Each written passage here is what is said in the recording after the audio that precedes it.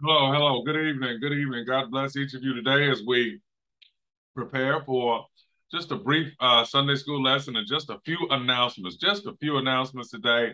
I want to share with you just a few things, and we'll continue to move with our lesson, and hopefully you'll be prepared for tomorrow and prepared for worship opportunities later on this week that I'll speak to you about shortly. Let's go ahead and get everything together here as we prepare for this great lesson today. And let me go ahead and share this particular screen. And I thank God for each of you. Listen, those of you who are giving, God bless you. Thank you for your continued giving, your generosity. And I'm, of course, asking that you continue to give and continue to be a blessing to the St. Luke Church. Many of you have been faithful, and I truly appreciate that, as does our leadership as well. The District Sunday School every Sunday morning this week. The Sunday school lesson, I believe, will be taught by the New Hill Church, and we look forward to a great lesson from the people down there at the New Hill Church. The meeting ID and the passcode are there. Chapter 13, that is going to be our theme for the conference year.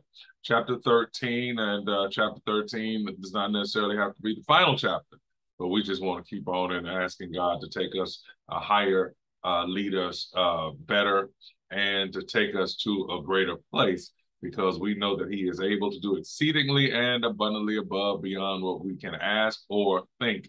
And what I'm learning is to trust God to take us to higher places, to better places, to a stronger vision that God has gifted. Listen, August, Tora Jackson, Edwin Stinson, Eric Pennell, Eddie Baisley, Brother Larry Taylor, Joel Fisher, Al O'Neill there, Mr. Herbert Webb Jr., Barbara Ramsey, Gerald Flournoy, and definitely want to say a happy birthday to Dr. Panay Woods. Dr. Panay Woods, who's the Chief Administrative Officer of the CME Church. God bless you and happy birthday there, Dr. Panay Woods.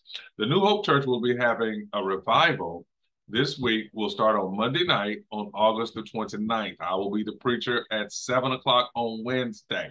Let's come out. Let's support the New Hope Church for their revival. I believe on Monday night, Pastor Jessica Lawson. On Tuesday night, Pastor Donna Brooks. And then on Wednesday night, I'll be doing the preaching. And so God bless you. Please make sure we come out. Let's support the church, and let's come out and hear a word. I'm going to preach a brief word there that particular night.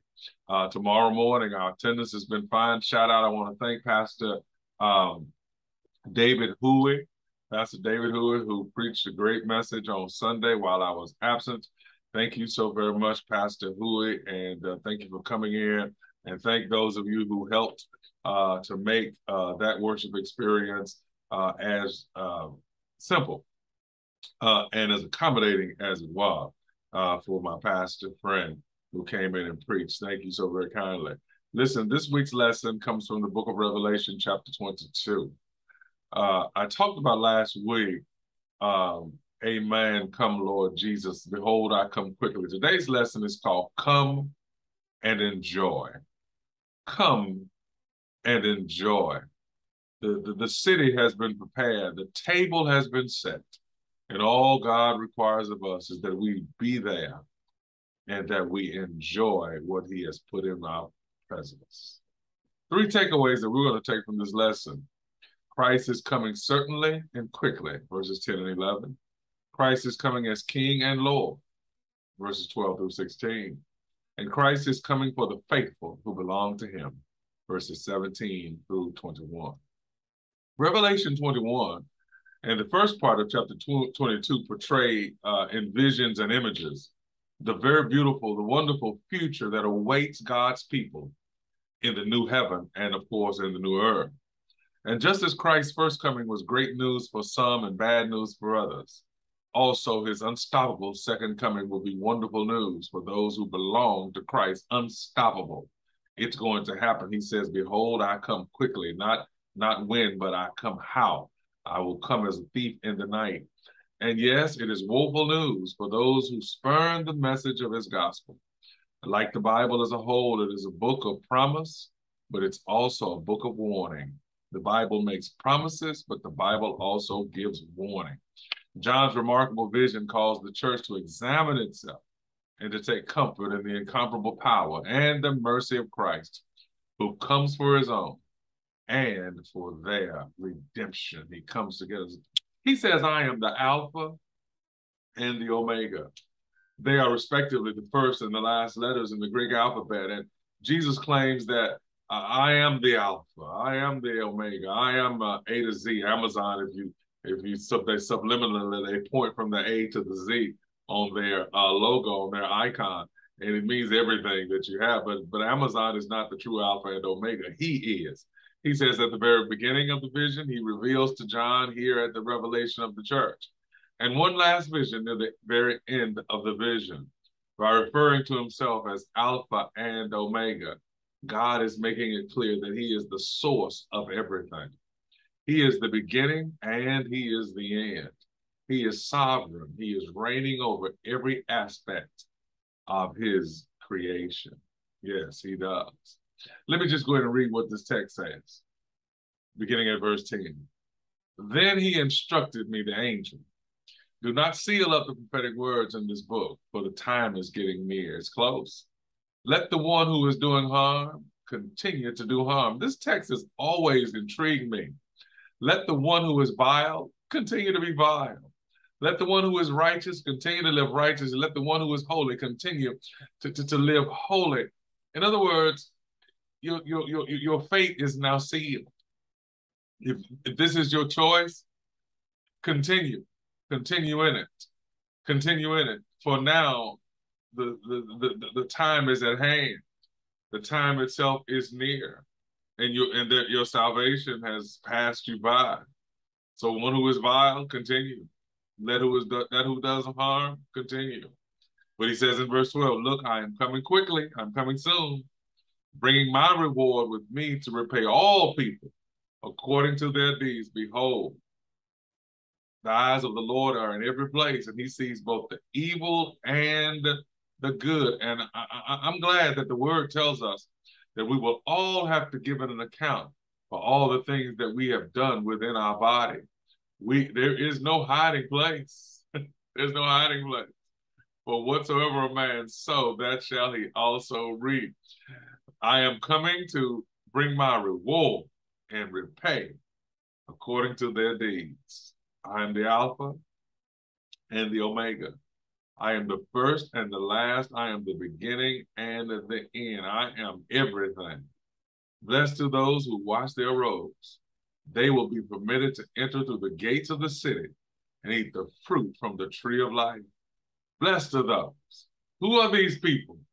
Their robes. These are they who have gone through the great tribulation and they have made their robes white with the blood of the Lamb. Blessed are those who have washed their robes, their garments spotless now, immaculate, and they will be permitted to enter through the gates of the city and eat the fruit from the tree of life. They've washed their garments. They've cleaned themselves. Outside the city are the dogs, the sorcerers. And this is the reference to, we live in a domesticated animal age now, but in those times, the dog was considered to be the lowest of the animal family. And outside the city gates, the dogs were the scavengers who lived off the land, and they preyed off the land, if you would. Outside the city are the dogs, and he refers to them as the sorcerers, the sexually immoral, the murderers, the idol worshippers, and all who love a lie, the liars.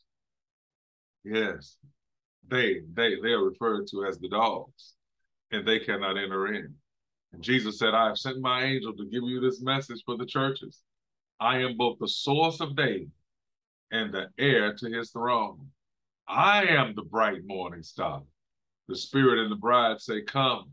Let anyone who hears this say, come. Let anyone who is thirsty come. Isaiah 55, let him come and buy and eat without a price. Let anyone who desires drink freely from the water of life. We talked about that on last week. You remember in John 4, Jesus tells the woman at the well, if you knew who it was that was asking you to drink, you would ask of me. And he says, and once you drink from this, you will not thirst any longer. And I solemnly declare to everyone who hears the words of the prophecy written in this book, if anyone adds anything to what is written here, God will add to that person the plagues described in this book. Listen, listen. And if you remove any of the words from this book, God will remove that person's share in the tree of life and in the holy city that are described in this book. So there's danger in adding, and there's danger in taking away. God's word must stand.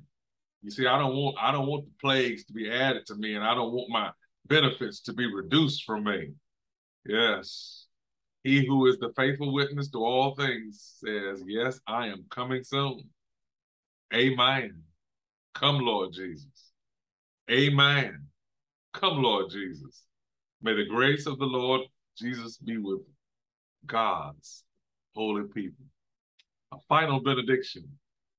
Come and enjoy. Come and enjoy this place. Come and go with me to my Father's house. Yes, on the outside, figuratively, there will be those who suffer.